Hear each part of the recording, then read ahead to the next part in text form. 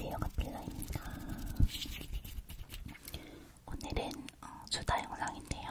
제 근황 토크를 해보려고 합니다. 요즘 핫하다는 뾰루지 패치예요. 귀엽죠? 제 근황 토크를 안 한 지 꽤 오래된 것 같은데요. 이제는 말할 수 있을 것 같아서 제 근황 토크를 해보려고 합니다. 1번은 까퓰러 거지된 썰입니다. 제가 원래 어떤 엔터 회사를 다니다가 퇴사하고 유튜브에만 집중을 하고 있었어요. 그래서 그때는 한창 나 유튜브 유망주일지도 이러면서 되게 광고도 많이 들어왔는데 저는 이제 광고를 한 달에 딱 한 개만 받자, 뭐 유튜브 부분에서 하나, 용품 부분에서 하나, 이런 식으로 좀 한 달에 한 개만 받자고 정해놨어서 오히려 막 거절도 하고 그럴 만큼 막 광고도 많이 들어오고 조회수도 잘 나오고 막 그랬었어요. 그러니까 인간은 자기가 조금 잘 나가면 역시 난 특별해 이런 생각을 하게 되나 봐요. 그러다가 이제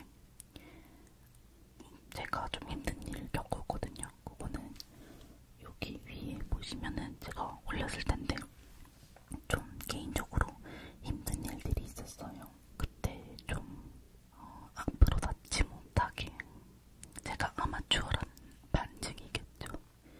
앞으로 닿지 못하게 한 2달, 한 2~3달을 유튜브를 잘 못 올렸어요. 집중도 못했고 그때 진짜 좀 너무 연속적으로 힘든 일들이 많았어가지고 그 중에 제일 힘들었던 건 제가 이제 서울 와서 제일 친하게 지냈던 친구한테 손절을 당했거든요.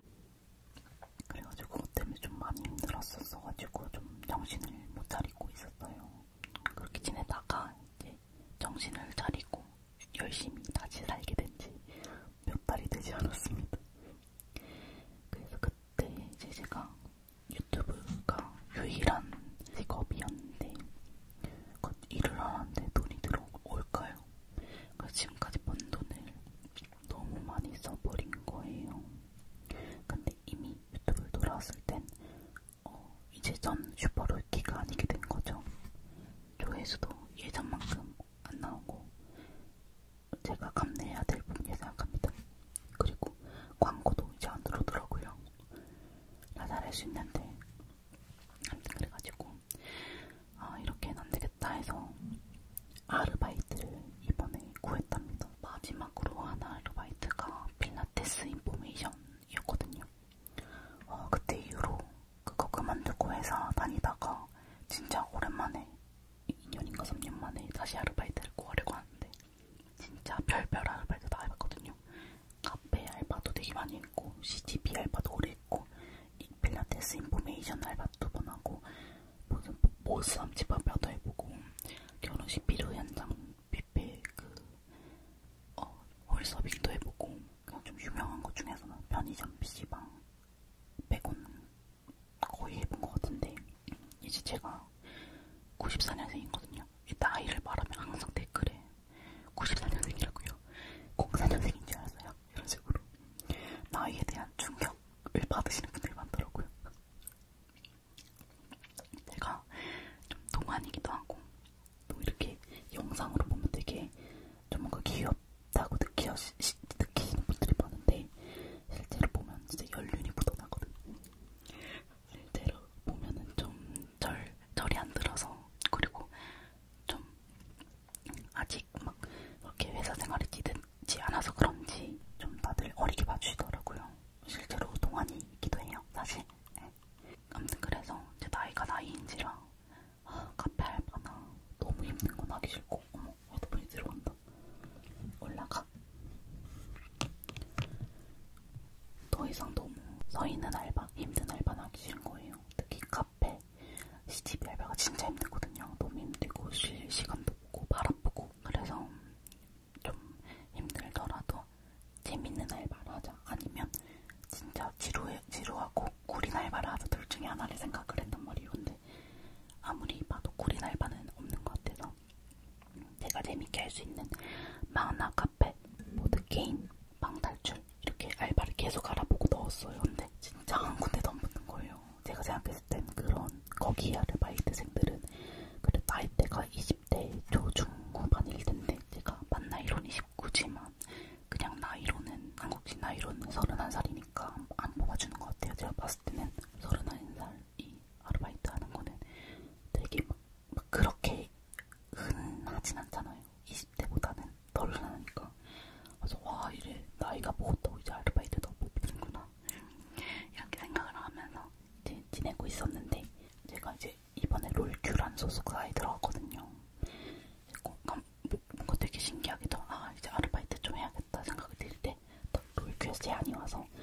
소사도 들어가겠다.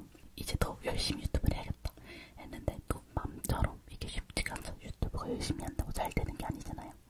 또 여러분들의 반응이 냉정하더라고요. 제가 한창 좀 감을 좀 감나무에서 떨어졌을 때는 너무 재밌게만 하려고 하고 이 본질, 소리가 좋고 잠이 와야 한다는 그 본질을 잊고 그냥 영상을 너무 제 식대로 찍었던 것 같아요. 그래서 그러다가 그 피드백을 친구한테 받고 다시 소리에 집중해야겠다, 조심으로 돌아가야겠다 하고 나서 다시 조회수가 조금씩 올라가더라고요. 역시 사람들 눈은 정확한 것 같아요. 그래서 아르바이트를 하지 말까? 소사도 갔고 다시 유튜브에 집중해야 될 텐데 이렇게 고민하고 있는 찰나에 제가 ENFP거든요. 딱 봐도 ENFP 같죠? 근데 사람들 되게 좋아하는데 맨날 편집하고 집에만 있고 혼자 일하니까 너무 사람들을 만나고 싶고 뭔가 사회생활을 좀 하고 싶은 거예요. 그래서 그러면은 유튜브에 에너지에 해가 가지 않는 재밌는 아르바이트, 하루나 이틀 하는 아르바이트를 찾아봐야겠다 해가지고 또 뒤졌는데 어떤 방탈출 아르바이트가 있는데 거기서 이제 그냥 아르바이트가 아니라 배우 역을 뽑는 거예요. 이거를 말하면은 그 방탈출의 스포가 되기도 하고 제 신상이 너무 까발려지니까 어디서 알바하는지는 알려드릴 수 없습니다. 만약에 방탈출 하러 왔는데 제가 있다 하면은 끝나고 아는 척 해주세요. 아무튼 그래서 그 아르바이트를 면접을 지원했는데 드디어 1차에서 붙은 거예요. 항상 1차에서도 떨어졌거든요. 그래서 면접 보러 가가지고 진짜 제 이제 이 연륜을 마음껏 하면서 저 진짜 잘할 자신 있습니다. 사장님 저 진짜 너무 방탈출 좋아하고요. 진짜 연기도 많이 했고요. 동국도 한 100개 넘게 했고요. 중고등학교 다니면서 찾아다니는 학교 공연도 진짜 많이 해서 임기 은평에도 등하고요. 고깃집 생일 파티 MC도 했었거든요. 제가. 그래서 어른씨들한테도 잘하고요. 이 남녀노소를 어우를 수 있답니다. 정말 뭐 하나 주시면 정말 열심히 할 수 있습니다. 막 이러면서 엄청 어필했어요. 그러고 나서도 별로 기대를 안 했단 말이에요. 하도 떨어지니까. 근데 그 다음날 이제 붙었다고 연락이 오더라고요. 그래서 이번 주에 주 2회 나가서 교육 듣고 내일 첫 출근이에요. 그래서 또 오랜만에 아르바이트를 하고 오랜만에 연기를 하려니까 조금 긴장되기도 하고 재밌겠다는 생각이 들기도 해요. 그리고 이제 거기에 다른 아르바이트생들이 있을 거 아니에요. 이 오랜만에 새로운 사람 만나니까 너무 좋은 거예요. 그래서 확실히 저는 외향형인가 봐요. 그래가지고 그 새로운 사람 만나서 얘기하는 것도 재밌고 또 거기 매니저님이랑 다른 아르바이트생분 한 분 계셨는데 저한테 몇 살이냐 하셔서 저 94년생이면 난리가 난 거예요. 당연히 20대 초중반일 줄 알았다. 당연히 동생일 줄 알았다고. 근데 거기서 제가 제일 나이가 많았던 거예요. 그 반응이 너무 웃긴 거예요. 저는 이제 어딜 가나 약간 항상 그런 반응이니까. 근데 제가 정신연령이 낮기도 하고 좀 20대 중후반 친구들이랑 전 더 잘 맞거든요. 소리 안 들어서 그런 것 같아요. 그래가지고 되게 편하게 잘 지낼 수 있을 것 같아요. 그분들도 다 방탈출 좋아한다 그러셔서 막 친해지면 같이 방탈출도 하러 갈 것 같고 그래서 되게 신나요. 근데 너무 아쉽게도 제가 2주에 한 번씩 그 영화 모임을 나가는데 그게 또 저희 유일한 사회생활이었단 말이에요. 사회적 교류. 근데 꼭 그거랑 시간이 겹쳐가지고 아쉽게도 영화 모임에 못 나가게 됐어요. 하지만 돈은 벌어야 하니까요. 계속 의지로 살 순 없으니까. 그리고 그래서 지금 이제 거지는 썰, 방탈출 알바하게 된 썰, 그리고 또 제가 최근에 인생 최대 몸무게를 또 찍었어요. 회사 다니면서 약간 정신적으로 병이 와가지고요. 복식증이랑 ADHD 진단받고 정신과 다니면서 약 먹고 수영하면서 10kg가 빠졌단 말이에요. 그 이상 빠졌었는데 또 힘든 일을 겪으면서 수영을 못 나가면서 서서히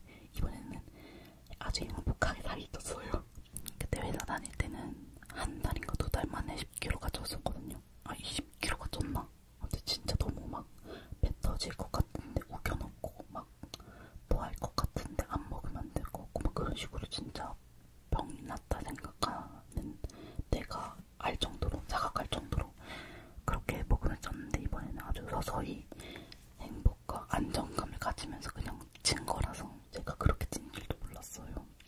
왜냐면 그때는 그렇게 확 쪄버리고 전신도 안 좋으니까 몸도 되게 불건강했었거든요. 몸도 막 너무 몸 피부가 다 막 이상하게 되고 막 그랬었는데 이건 행복하게 쪄서 그런지 그렇게 막 몸도 안 건강하지가 않더라고요. 그래서 진짜 몰랐다가 오랜만에 자유 수영하러 가서 몸무게를 쟀는데 어머나 거리와 하이를 찍은 거예요. 진짜 어쩐지 요즘에 좀 어디 나가기 싫어도 좀 무기력해지더라고요. 그래서 이제 지금 7월 30일인데 8월부터는 다시 또 수영을 열심히 나가보리를 결심하고 있습니다. 제가 수영을 하면서 땀이 터졌거든요. 원래도 땀쟁이였는데 태양인이 땀쟁이였는데 수영하고 이 신진대사가 활발해져서 그런지 땀샘이 더 터진 거예요. 어느 정도냐면 작년 2023년 12월 31일에 제가 해운대를 갔는데 그때 너무 더워서 해운대 바닷가에서 반팔 입고 있었거든요. 근데 진짜 옆에 다른 사람들은 패딩 입고 있는데 저 혼자 반팔 입고 활보했거든요, 바다를. 그래서 친구들이 진짜 어디 문제 있는 거 아니에요? 그래서 그랬거든요. 근데 그 정도로 겨울에도 안에 반팔 입고 후드티 입고 패딩 입고 안 그러면 더워 죽어요. 특히 대중교통 버스 지하철 타면 히터를 틀잖아요. 히터 때문에 너무 더워 진짜. 그래가지고 근데 그 정도로 땀이 터졌는데 이제 여름이 찾아왔잖아요. 어떻겠어요? 더 죽겠단 말이에요. 그래서 이 까퓰러가 더위를 나는 법을 조금 공유해드리려고 합니다. 이 알리에서 산 목풍기가 이제 넥밴드라고 목에 거는 선풍기인데 저는 이 목풍기를 2021년부터 썼거든요. 진짜 제 또래 젊은 여자들은 아무도 안 끼긴 하는데 전 너무 더워서 견딜 수가 없는 거예요. 이 선풍기는 들고 다녀야 되잖아요. 그게 너무 귀찮으니까 목에 끼고 싶은 거예요. 근데 이번에 알리에서 어떤 목풍기를 샀는데 진짜 너무 만족해서 주변에도 막 영업하고 다니고 그래서 친구들이 사고 너무 추천해줘서 고맙다고 진짜 신세계라고 막 그랬거든요. 여러분한테 추천해드릴게요. 이것입니다. 주소는 밑에 댓글이나 설명란에 달아놓을게요. 그래서 이거를 목풍기를 끼고 손에는 선풍기를 하나 더 듭니다. 선풍기는 뭐 원래 브롬비 거가 제일 좋긴 한데 저는 지금 브롬비 거가 고장이 나서 그냥 신지 모를 거 쓰는데 이건 진짜 미추예요. 너무 이 펜도 작고 별로 안 시원하고 목풍기에 선풍기까지 들고 이 앞머리는 제가 이제 스프레이를 뿌리거든요. 그래서 스프레이 때문에 고정이 좀 잘 돼요. 그래서 앞머리는 셀프 매직해서 쫙 핀 다음에 고데기를 딱 하고 스프레이 쫙 뿌리고 뜨거운 바람으로 싹 말려주고 스프레이 쫙 뿌리고 뜨거운 물로 싹 말려주면 딱 이렇게 고정이 돼요. 그래서 이 상태로 그냥 부채도 챙겨야 돼요. 왜냐면은 조용한 영화를 보러 갔는데 너무 덥다 이러면은 선풍기를 들 수 없잖아요. 부채질을 해야 되기 때문에 부채도 들고 가고 양산도 그냥 양산 양산은 겉에는 밝은색 안에는 검정색으로 사셔야 바깥에는 이게 이렇게 반사되고 안으로는 딱 흡수해서 이 자외선 차단이 잘 됩니다. 그리고 제가 이번에 신박한 템을 하나 샀는데 양산인데 바람이 나오는 걸 샀어요. 이게 좀 무거워서 잘 안 들고 다니기 뜨긴 하는데 어쩔 수 없이 땡볕에 서 있어야 될 때가 생기면 쓰면 참 좋을 것 같더라고요. 이 양산 선풍기도 알리에서 샀습니다. 주소는 밑에 달아놓을게요. 뭐 살이야 빼면 되니까 전 이제 몸무게 살 다이어트 정병에 좀 빠져나왔거든요. 그리고 제가 배가 아무리 튀어나오고 아무리 살을 쪄도 절 사랑해줄 사람은 사랑하고 전 저니까요. 아무튼 그리고 요즘에 하도 집에만 있다 보니까 다시 또 다이소랑 알리에 빠져가지고 그러니까 제가 지금 돈이 없는 그릇이다 보니까 뭘 못 사니까 자꾸 알리에서 1,000원짜리 다이소에서 1,000원짜리 이런 걸 자꾸 사게 되단 말이에요. 그래가지고 티끌 모아 대산이라고 알리랑 다이소에 돈을 너무 많이 안 쓰는 거예요.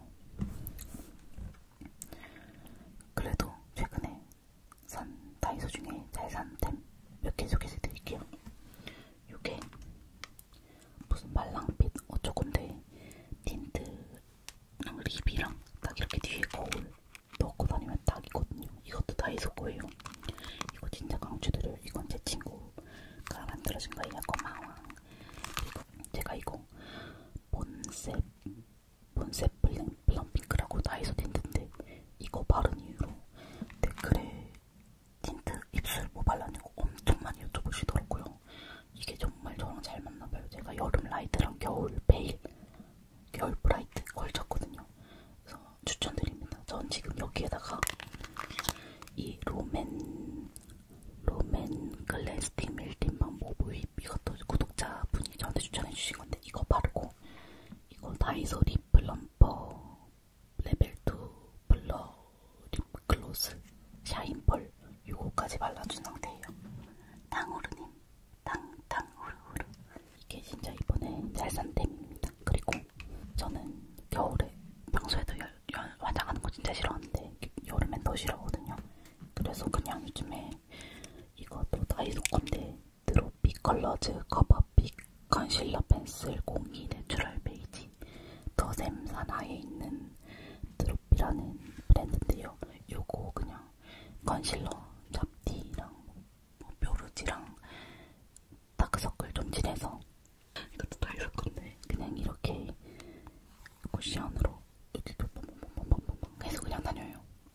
눈썹만 그리고 이렇게 바데 프리 하고 다니니까 되게 화장 지울 때도 편하고 제가 피부가 갑갑하지가 않아서 좋더라고요. 막 여름이라서 땀나면서 화장 지워지는 것도 덜하고 이렇게 제가 이번에 다이소 살 때 한 템 추천드립니다. 그리고 이번에 찹스틱스라는 어플을 처음 알게 됐는데 제가 쨌던 폰 케이스가 카드 케이스도 되고 스마트 맥세이프 그립도 되는 케이스를 딱 잡았는데 거기 있더라고요. 그리고 제가 수박 되게 좋아해서 이걸 딱 샀는데 할인받아서 2만 얼마였나 그랬는데 제 기준은 비싼데 되게 만족하면서 쓰고 있었는데 돈 가졌어요. 누구시나?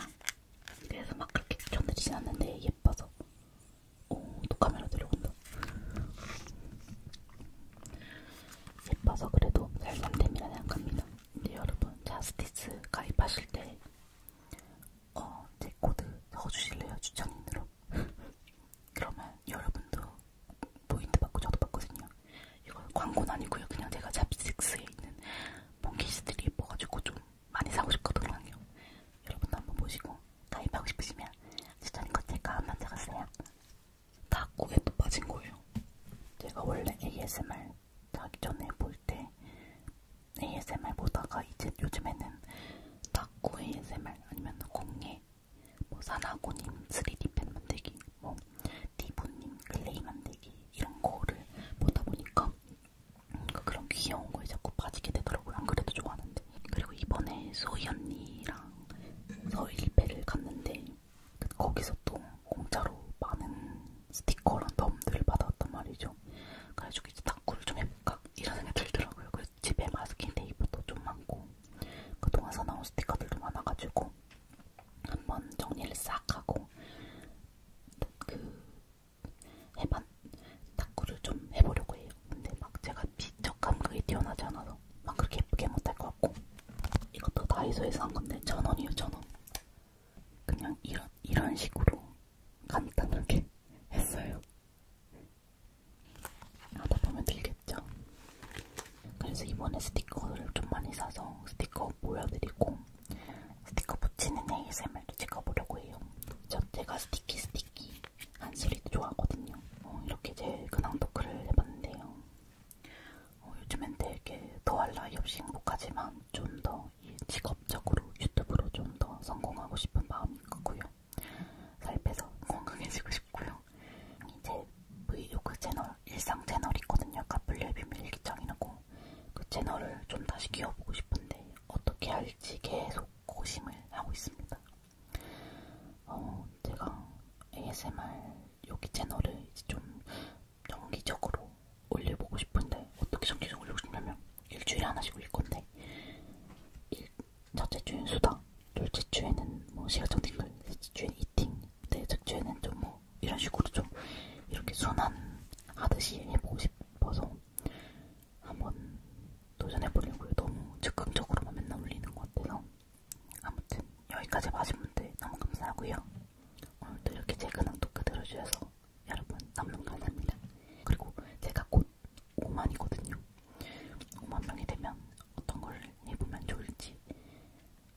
기회 있으신 분들 알려주세요. 5만 년 기념 Q&A를 한번 더 해볼까? 라는 생각도 들고요. 아무튼 여러분 여기까지 봐주셔서 감사하고요. 요즘 날도 더운데 더위 많이 조심하시고요. 좋은 하루 되세요. 아니다, 좋은 밤 보내세요. 잘 자요.